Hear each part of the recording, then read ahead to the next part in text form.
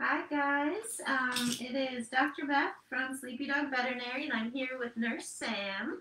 And in our exam room with us, we have Mr. Possum. Possum is a really handsome Maine Coon cat who is here for his appointment, and we were going to use him as a demonstration for how our appointments look for cats here at Sleepy Dog. So, first of all, your question is why did you name your facility Sleepy Dog if you see so many cats and it didn't have the same ring to it if I said Sleepy Pet? So, Sleepy Dog it is, but we do see a lot of kitties here. There are days when we see tons and tons of kitties and other days where we see less. It all just kind of depends. Here he comes. Oh, he's under the camera. How sneaky. He's coming up to Sam now. So what we do when we have our cat patients in here is we often do let them wander around. In our exam room, I'm going to keep the camera on Possum because he's so handsome and who can look away. But we have a variety of things that are kind of nice when it comes to enrichment. So we have a little hidey area that they can go to, but we can also access them. We also have several cabinets that are high enough that they can get under, but we can also get them out, which we learned really quickly we would need to do. But there's so lots of areas where they can feel comfortable and also be exploring. So most cats, when they come in, they either want to stay in their carrier where they feel nice and safe, or they want to check out every single inch. One of the things that's really fun is when we have two cats who are companions and live together at home, and they come in and they do it together, because that's just really fun watching the feline behavior. So anyways, so what's happening right now? So Sam and I have been treating together Mr. Possum for I don't know, years now, I guess. Yeah. Since we had Sleepy Dog, because I used to see him at home. So anyway, so he is a beautiful guy that gets some Reiki treatment, which is what Nurse Sam is doing right now. And he also gets some acupuncture, chiropractic, and cold laser typically. Sometimes we do a variation depending on what he is tolerant of each day. But he is pretty tolerant of everything. And he is, as you can see, he's very cozy in his carrier, which I do like to do our treatments a lot of times in the carrier. He's on our I was just gonna mention that. Yeah, he's on our pulsed electromagnetic field bed, which is under this nice blanket. So he's getting a treatment that way as well, and just kind of soaking it up. And I'll let Nurse Sam talk about what she's doing with her Reiki treatment. So I would say in general, cats love Reiki. It's super calming for them. It's often a treatment that we really love to start with just to get them in the right, comfy, calm zone. And what I'm doing right now is just checking if I can feel where there are spots of energetic inflammation on Possum and just give Dr. Beth some feedback before she starts her treatments.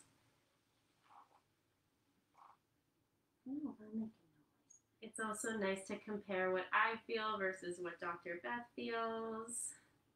And Sam, when you have a patient who is more scared, how do you start the treatment? Possum is pretty used to us, so we can kind of dive right in. But Yes. if you had a new patient or someone who was a little bit more worried about being touched or handled. So usually if a patient's worried or they want to sit in a certain spot in the room and they're giving me signals that they don't want us to go near them yet, I will often hold my hands like this and kind of beam the Reiki at them. Animals are very intuitive and they can pick up on the energy that we're putting out. So if I just kind of sit there and beam it at them, they're still absorbing it. I personally prefer hands-on Reiki just because I feel like I can feel more and help them better. But I'm always happy if a patient is too nervous to just kind of sit there and beam the Reiki at them and have them absorb it that way. I also noticed that we have some patients, including actually my dogs, Andrew and Otto, who will kind of come up to Sam and swipe in for like hands-on and then go away. Cats too, I think that happens as well. Yes. And then they kind of like dial her in and then they'll go away a little bit and then come back. And, with the animal's intuition, I feel like sometimes they like to tell me how they want the Reiki, where they want the Reiki. Sometimes it's too intense one day for whatever reason, and I'll kind of just let them walk by. I never want to force any type of energy treatment on a pet, so I really let them intuitively tell me. Possum is funny. As Beth said, we've been seeing him for years, so he knows me, but he will often absorb, and then all of a sudden he says, "Okay, enough, please leave." Yeah. So. And what kind of body language do you look for when it comes to, like, sometimes I know he'll get up and leave, but other times, like, what do you look for in his little face? I don't know if we can see his little face. He's tucked We in can a also little try bit. and move it closer too, right? Let me see if I can move it a little closer. So with Possum, I would say he definitely starts to wiggle around a little bit and just let me know. As you can see now, he's kind of just sitting calmly. His ears are forward. He's kind of just gazing around the room, taking everything in. But when he starts to get antsy, or basically what I call full of treatment, so he's done, he'll start to kind of look back at me. His ears might look more alert, and he'll start to move. And sometimes he does physically get up and walk away from me. But right now he's absorbing a lot kind of in his thoracic spine, so I'm just going to keep sending some energy there.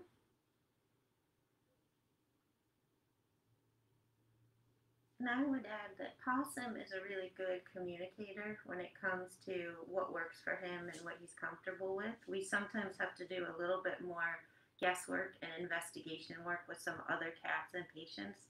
But I would say in general, cats are more communicative about what is comfortable for them and what they might want more of or less of than dogs. But of course, it varies. Yeah, and some days he'll tell me that, he doesn't want me to work on his, lower back, and he just wants me to stay to his thoracic. And that could be anywhere from just a look at me to sometimes he'll give us a nice hiss, which we are not offended by here. Mm-hmm. We actually like hisses because we like them to communicate with us.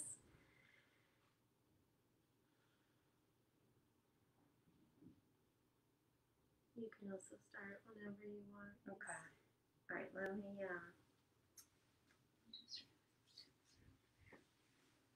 all right, so again, because we know Possum well, we sometimes will overlap our treatments. There are some patients that will do one treatment,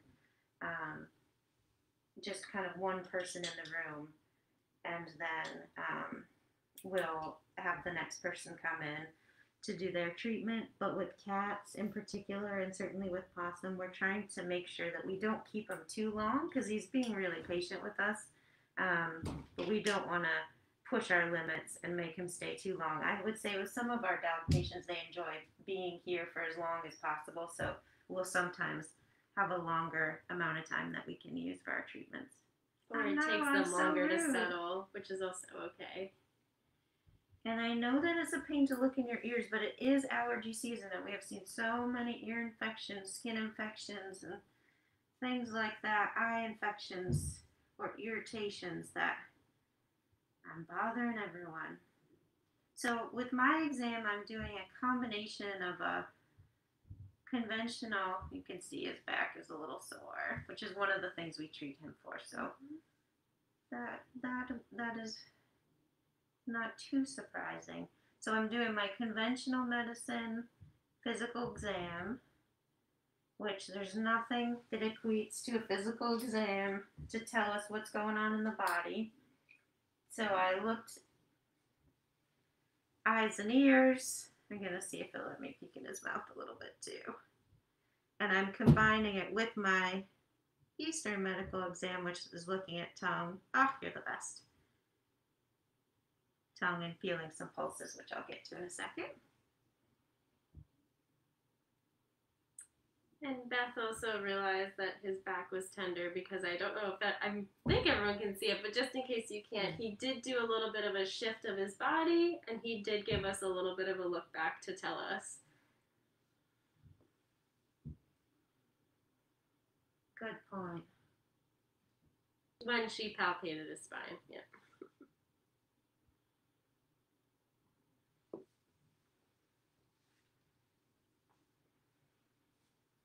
I'm gonna feel his pulses back here, which he's like, hey, that's rude.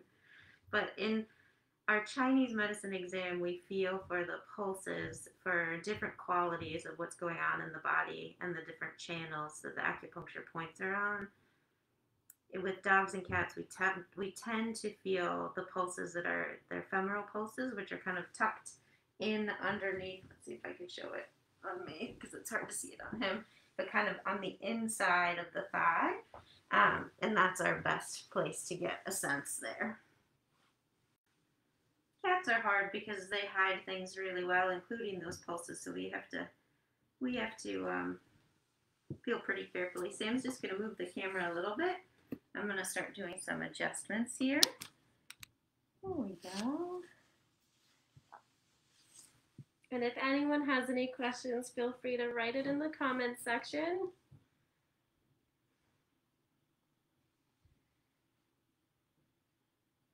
So most cats really like the sensation of the motion palpation, which is what we do when we're feeling to see which segments of the spinal column or the spine need adjusting. So the adjustment itself is a quick impulse that is helpful in terms of breaking up a little bit of adhesions that have formed in the soft tissues between the spinal vertebrae or those spinal segments. And that can be certainly very therapeutic. But I think one of the things that we help immensely with is just the palpation itself helps to kind of swirl around the fluids in the joint and bring a little bit of stretching to the joints, and that seems to really feel good for cats, dogs, and certainly I can speak to myself as a person. Feels really good. So while the adjustments are really helpful, they're not even all of it. And so right now I'm kind of in his thoracic spine, which Sam had noted in her Reiki exam was a little bit fired up. And certainly down, you can see he says, hey there, Dr. Beth. We're going to see if we can break up some of that stuff, though. I know. But see, that's a really good communication from a cat, which is like, I'm going to let you do some of this, but I'm not going to let you do it all. And that's exactly where it's a little bit tender. So we'll see if we can do a little bit more. But if he says no, he says no, and we listen. And we have 100 different things that we can do. So this was also the area that he was reacted to before, and he's letting me do it, but you can see he's kind of high alert. Mm-hmm. Sammy, you can see his face better, but he's letting me do. Those are some quick adjustments. Now I'm down to his pelvis. I know you probably can't see it on the video, but he's so communicative with his ears, which is often what I look at with him. Like, one is subtly going back now as she's pressing. Yeah, and he says, that was rough, ladies. All right, will you pass me that laser, Miss Sam? Yes. So that was it. Because I know Possum well, I'm comfortable having a little hiss from him. If he was someone we were just getting to know, Sam and I would be a little bit more, I probably wouldn't push my luck quite as much. I also have known Possum, and when I first met him, you had a lot more hissing, right? So now he knows me and he's just telling me what's what. But I'm always going to be careful. So now we're going to do a little bit of cold laser. Usually I put acupuncture needles in first, but we're going to give him a little bit of time since I was kind of bugging him. But now he's getting nice and relaxed again. I was going to say, he did give us the hiss, but now his body language is back to being calm and relaxed. So I would say that he's taking in the laser well. And his ears are pointed forward, which we like. Mm-hmm. How much of our job do you feel like is reading body language, Sam? Oh, gosh. A lot, right? Yeah. I would say Sam and I make about 100 decisions a day based on what we're going to do based on body language. Because whether it's treatments related or whether it's should we trim these nails today, how should we trim these nails, if we're going to get a blood sample, which part of the body are we going to go for? Our goal is always comfort first and trust first. So it guides a lot of our decisions. And we're lucky because we get to see our patients frequently. So that means that we have a little bit more background data. And just quickly, I'll show you some of the cat enrichments we have. So right here we have a little bit of a cat shelf that is also a scratching post. The cat can also sit on top, and then if you peek in here, they actually have a little bit of a hidey hole with a cushion, which is nice. Something Beth was talking about too was underneath this table. They have a little hidey hole if they wanted to stay in here. So they have options. We have a couple of kind of plush boxes that we like too that have a hole that they can crawl through, and then we can take the lid off if we want to. I know who it was. Someone was in my recycling bin for one treatment because she liked kind of having the four walls around her, another cat, and that's fine. Pinky, who was here this morning, we do his treatment in his carrier, but he has a soft carrier, so it kind of goes up a little bit further, and that's fine. We can work around that as well.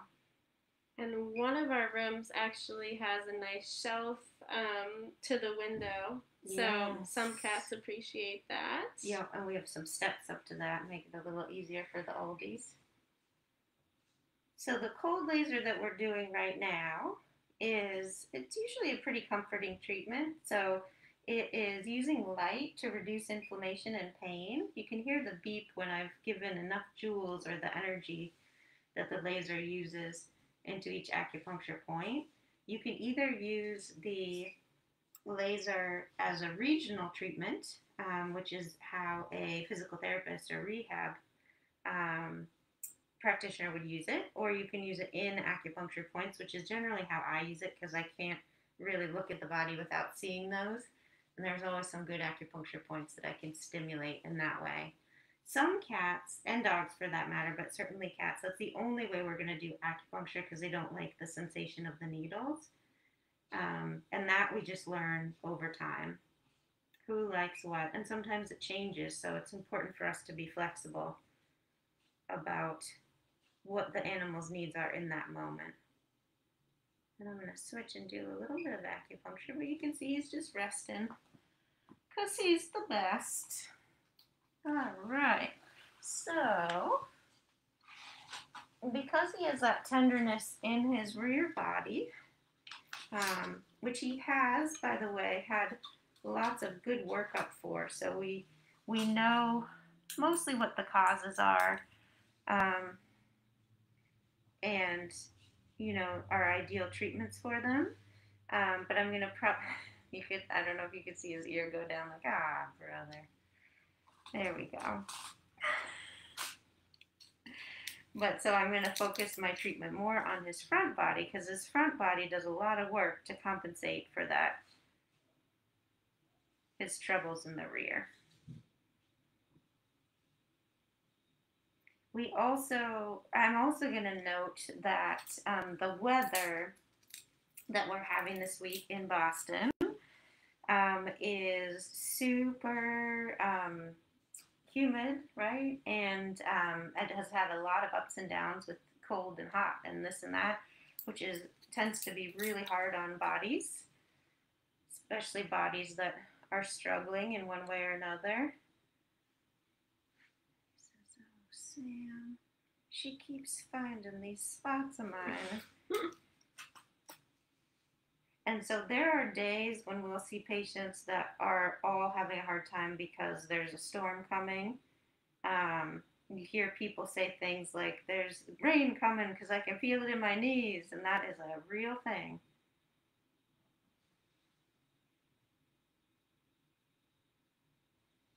we try to honor that because sometimes when you know the cause, it can, one, make it a little bit easier to tolerate, at least as a human, and it gives us a little bit more patience with our own bodies and a little bit of explanation for those of our pets. So the acupuncture points that I'm choosing for Possum are some that are relaxing. I hope everybody can see his gorgeous eyes. They're so beautiful. Some that promote blood flow, because in the acupuncture paradigm, that back pain that Possum suffers from is stagnating blood, so blood getting stuck there. And if you think about what inflammation looks like in the body, it's red and it's gets puffy, and so you can kind of see where that metaphor grew from. I'm also treating his liver meridian a little bit too, and the meridians that affect his bones. Is that a wrap for us today? I think so. So you can also notice that Possum is like, I'll take in this Reiki from Nurse Sam, but I believe that I'm going to make it a little bit harder for you to access my back, Dr. Beth, because I'm done. And that's totally fine. We've done lots of good treatments for him today, and I'm going to say that that's probably good. I'm stimulating his bones and his joints, his blood circulation, and also his liver. The liver in Chinese medicine has a lot to do with blood circulation as well, but it can sometimes lead to crankiness if it's off kilter. And believe it or not, we can sometimes see that in cats. So I often tend to do that when I'm trying to get blood moving, which is the case for him. He's not a very cranky guy, but sometimes when I have someone who has like a bit of an attitude complaint at home, or even just a general stress complaint, I'll try to stimulate their liver because that often helps. Will you tell people what you did just then? Oh, at the end of each Reiki session, the theory is that the energy that no longer serves you comes to the surface, and so you just want to make sure you do a nice sweep at the end and a nice flick so that that energy leaves the body. We call it sweeping. Perfect. All right. So we're going to let Possum sit with his needles for about 20 minutes, and then we'll take him out and he'll go home. We're probably going to weigh him before he goes because he's been on a weight loss program, so we want to report to his mom how well he's doing. But other than that, he is all done. He's kind of closing his eyes. His breath is a little bit heavier, which is typical with acupuncture, just as everything is kind of rerouting itself. There's some heavier breathing. And I think that's it. That's it. As always, if anybody has any questions, just let us know. Or any topics that they would like to see or hear about. I just thought of a topic that we should do next time, unless someone has a great idea. Sam and I are doing some lectures at one of our upcoming acupuncture conferences about veterinary nursing and alternative medicine. So maybe we could do something on all the many things that Sam does that support our patients. Separate even than Reiki, which is what you're doing here. Yeah. All right. Well, thank you, everybody. I hope everyone has a lovely, calm, cool, and collected weekend, and we will see you in a month. Bye. Bye-bye.